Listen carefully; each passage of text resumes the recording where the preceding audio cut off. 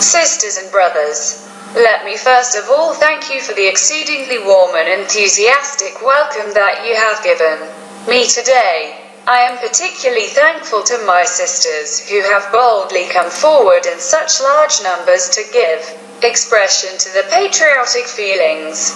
From what I see today, I feel confident that in the coming fight my countrymen in Sion and in Malaya will play a leading part. What was once a bulwark of British imperialism has now become a bulwark of Indian nationalism.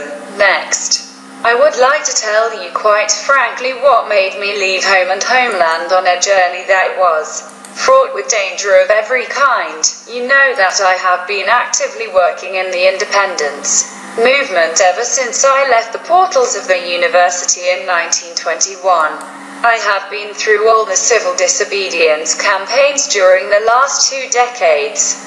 In addition to this, I have been repeatedly put in prison without trial, on the suspicion of having been connected with a secret revolutionary movement, whether non-violent or violent, with which I have been familiar. I may also assert without the slightest exaggeration that there is no nationalist leader in India who can claim to possess the many-sided experience that I have been able to acquire. In the light of this experience, I came to the conclusion that all the efforts that we could put forward inside India would not suffice to expel the British from our country. If the struggle at home had sufficed to achieve liberty for our people, I would not have been so foolish as to undertake this unnecessary risk and hazard, to put it briefly. Therefore, my object in leaving India was to supplement from outside the struggle going on at home. Without this supplementary help from outside, it is impossible for anybody to liberate India. On the other hand, the supplementary help from outside which the national struggle at home so urgently needs is in reality very small. This is because the defeats inflicted on the British by the Axis powers have shattered British power and prestige to such an extent that our task has been rendered comparatively easy. The help that our countrymen at home needed and still need is a twofold one, moral and material. Firstly, they have to be morally convinced that the victory is assured in the long run. Secondly, they have to be given military help from outside in order to do the first. One had to study objectively the international war situation and thereby find out what the result of the war was going to be. To do the second, one had to find out what Indians outside India could do to help the countrymen at home, and also if it was possible to obtain help from the enemies of British imperialism. Should that need arise, friends, I am now in a position to tell you that both these objectives have been fulfilled. By traveling abroad, I could see things for myself and could study the respective positions of the belligerent powers. Thereafter, when I came to the conclusion that the defeat of Anglo-American imperialism was assured, I conveyed that information to my countrymen at home. Then, I was delighted to find that my countrymen all over the world were wide awake and were anxious to undertake the share of the national struggle. I was also gratified to find that the Axis powers, and Japan in particular, were really eager to see India free, and they were prepared to render any help that was within their power, should the Indian people desire it. Moreover, I can ask you to trust me. Not even my enemies will have the audacity to say that I am capable of doing anything against the interests of my country. And if the British government could not demoralize me or deceive me or allure me, no other power on earth can do so.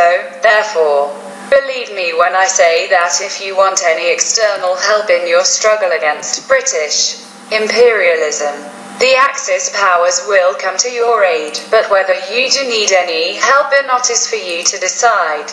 And it goes without saying that if you could do without any help, it would be the best course for India. At the same time, I should add that if the almighty British government can go round the whole world with the begging bowl, asking for help everywhere, even from the enslaved and impoverished people of India. There is nothing wrong in our taking help from outside.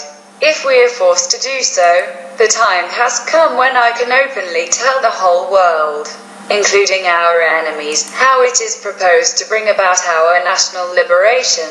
Indians outside India, particularly Indians in East Asia, are going to organize a fighting force which will be powerful enough to attack the British Army in India.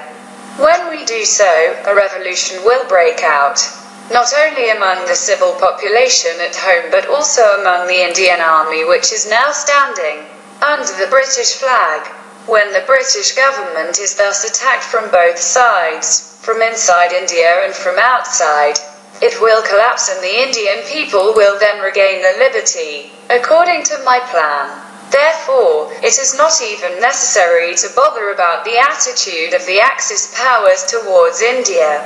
If Indians outside and inside India will only do the duty, it is possible to throw the British out of India and liberate 388 millions of our countrymen. There may be croakers who will ask how. If 388 millions of Indians cannot expel British power from India, 3 millions living abroad hope to do so.